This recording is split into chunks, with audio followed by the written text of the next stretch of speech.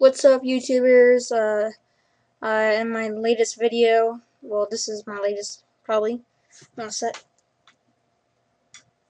In the sidebars, I said I wouldn't show you how to get rid of a background. Now, this is only specific for like sidebars. And it's like,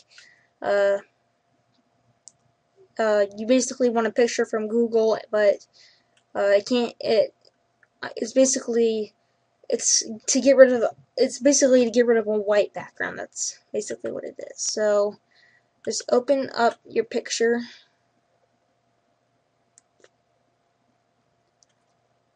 Let's see what picture should be used.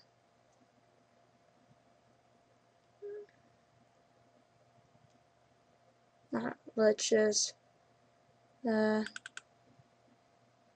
survive.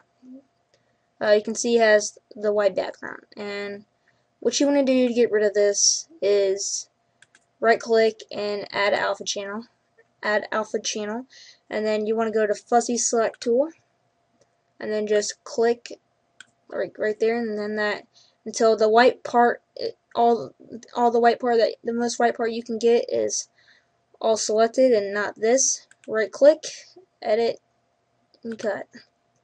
Then just select none, and then you got that part.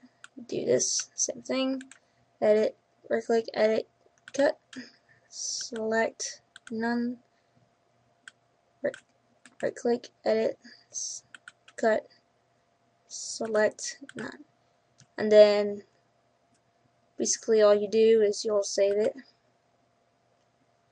as a file, and then when you open it back up, it'll just be this. It'll just be Servine, not the whole other white background. So thanks for watching, guys. I know this is a short.